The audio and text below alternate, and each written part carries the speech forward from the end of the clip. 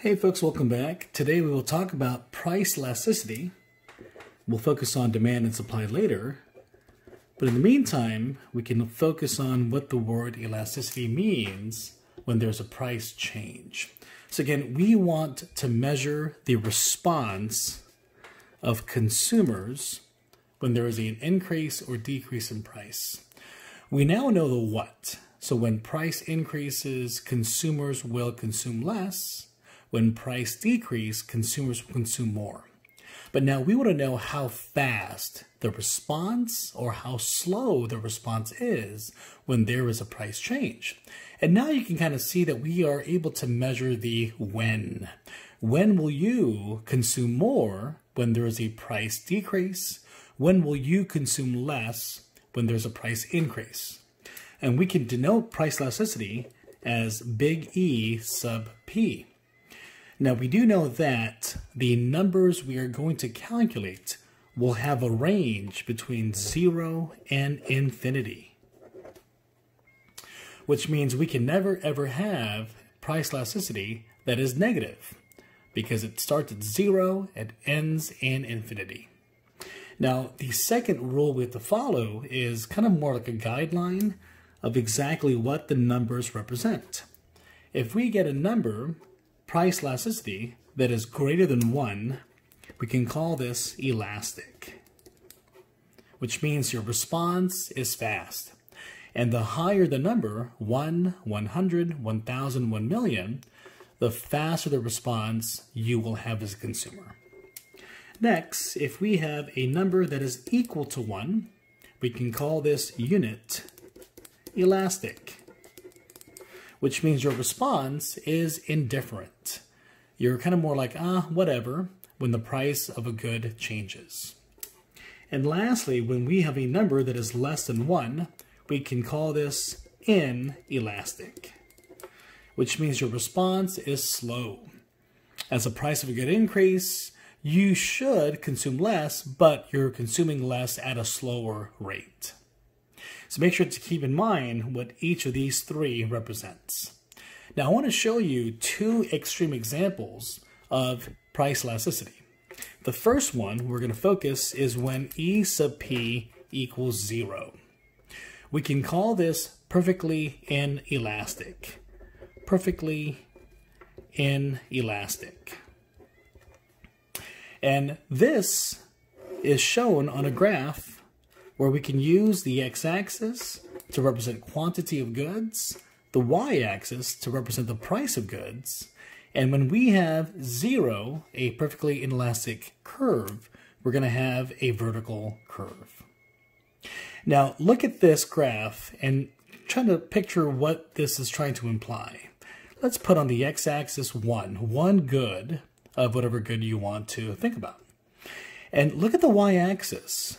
This tells us that no matter the price, you are going to consume that good. If the price is $5, you're going to buy one. If the price is $10, you're going to buy one. If the price is $100, you're going to buy one. That is perfectly inelastic. Although there really is no example today of a good that is perfectly inelastic, we do see how there are goods that could be highly inelastic. For example,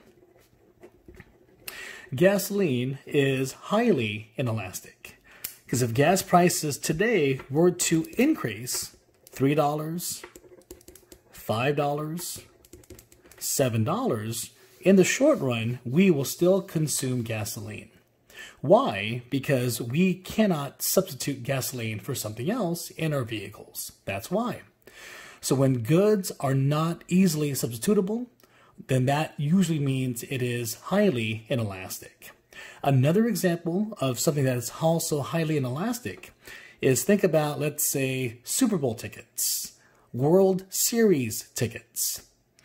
When we see Super Bowl tickets go on sale, people can then resell it at a much higher price, 2 times, 3 times, 5 times the actual face value.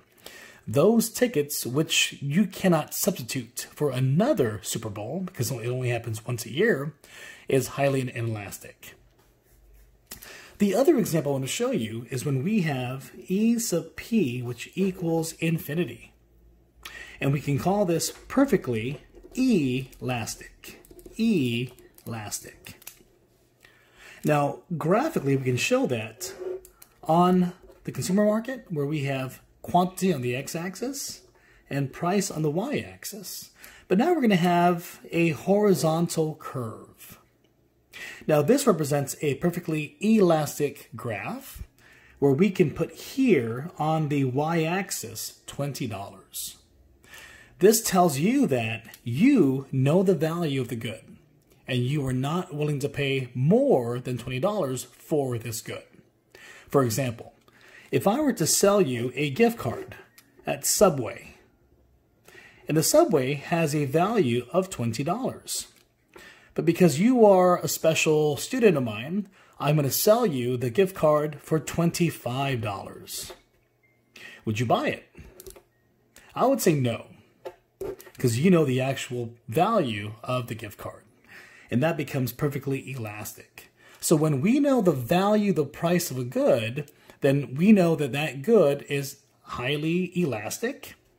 Or we could say too is when there are goods that could easily be substituted for something else, those goods are also highly elastic. For example, look at burgers. You have many options for hamburgers from Burger King, McDonald's, Jack in the Box, and even Carl's Jr. When any of these franchises increase price for its hamburgers, you could easily substitute for a Whopper, for a Big Mac, for a Jumbo Jack, for a Superstar. So hamburgers would be, in this case, highly elastic. And that concludes price elasticity.